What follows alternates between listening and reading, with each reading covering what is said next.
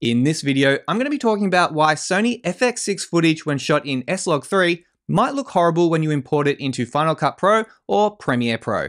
Here's the story. Yesterday, I did a shoot with my Sony FX6 and it was a simple interview setup and I shot it in SLOG3.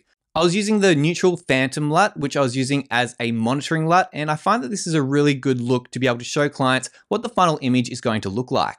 This morning, when I imported the footage into Premiere Pro to do a rough cut, I was shocked by the image that I saw. And I was reminded that Premiere Pro has this weird thing with Sony FX6 footage when you shoot in SLOG3. So I thought I'd make a quick video just to let you know how to fix this problem if you are new to Sony FX6 SLOG3 footage.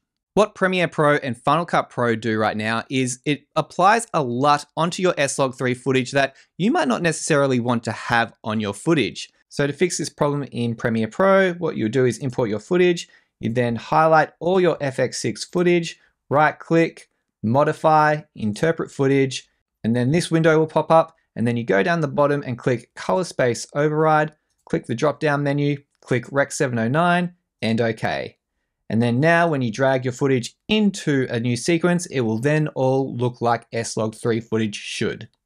And in Final Cut Pro, click on the info inspector up the top and then go to camera LUT, click on that and then select none. And if you don't see the camera LUT option here, make sure you go down here and make sure extended is selected.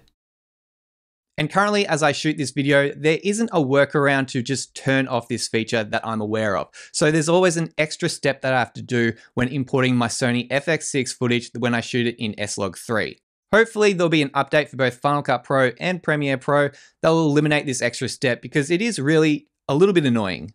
As you may know, SLOG3 footage is supposed to be desaturated and have not much contrast as well. And if you're shooting in 10-bit, then this will give you more information to be able to manipulate the image and get a specific type of look that you're wanting. The biggest problem I have with Final Cut Pro and Premiere Pro applying this LUT directly onto the footage is that for me personally, I do a lot of video production for agencies and also in-house media groups as well. And when I'm handing off footage to them, I want to know that they're going to get the best looking image out of my footage.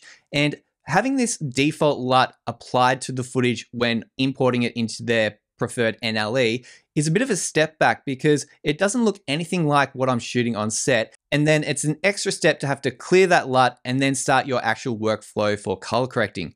For me personally, I like to use either the phantom LUTs, the neutral one, or 9 times out of 10, I'm using CineMatch as well. CineMatch is a paid plugin and is what I personally use for my video production. They're not sponsoring this video. I'm just letting you know that that is the plugin that I use to color correct the majority of my footage. I find it really helpful and I've done other videos on it in the past. So check out my channel if you haven't already and you can see some of the videos there on CineMatch.